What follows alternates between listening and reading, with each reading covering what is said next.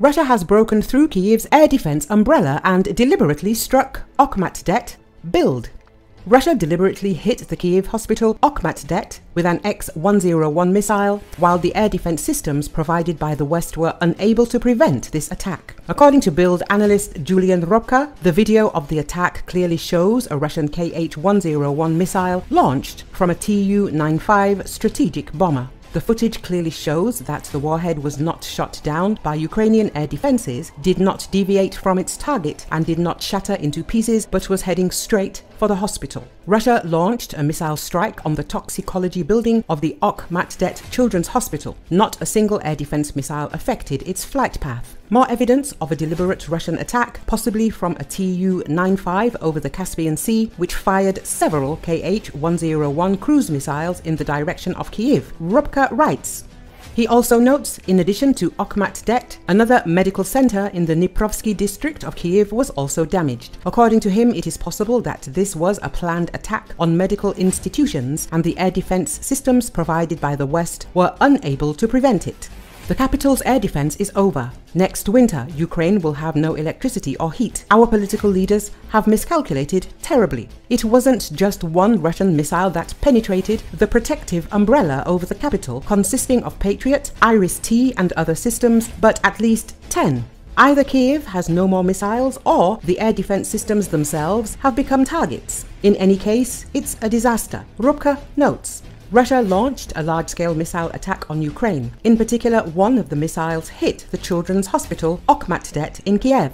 During the attack, operations were being carried out at Okhmatdet. Russia also struck a private maternity hospital.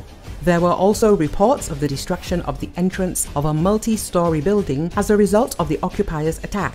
According to preliminary data from security service investigators, the Russians attack Okhmatdet with an Kh-101 missile. Диви, Антоха, це диви. Та, Антоха, дивися, тупо жесть, нахуй. Ган...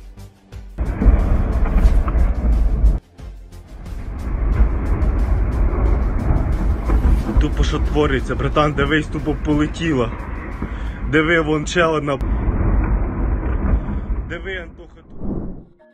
Russia stopped an attempt by the Ukrainian special services to organize a hijack of a Russian Tu-22M3 strategic bomber abroad, local media reported, citing Federal Security Service.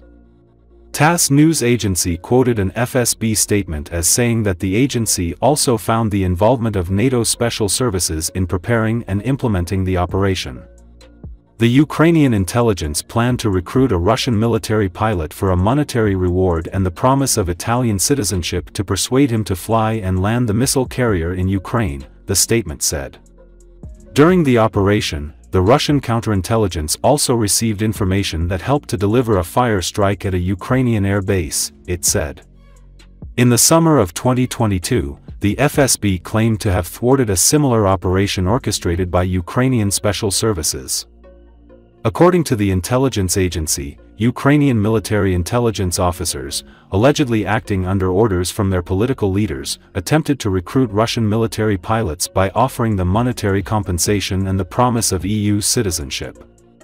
The Tu-22M3 is a long-range supersonic missile carrier bomber with variable sweep wings designed to strike sea and land targets with guided missiles and bombs.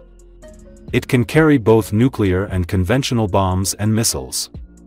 The operational capabilities of the Tu-22M3 are extensive, allowing it to perform strategic bombing, maritime strike, and reconnaissance missions.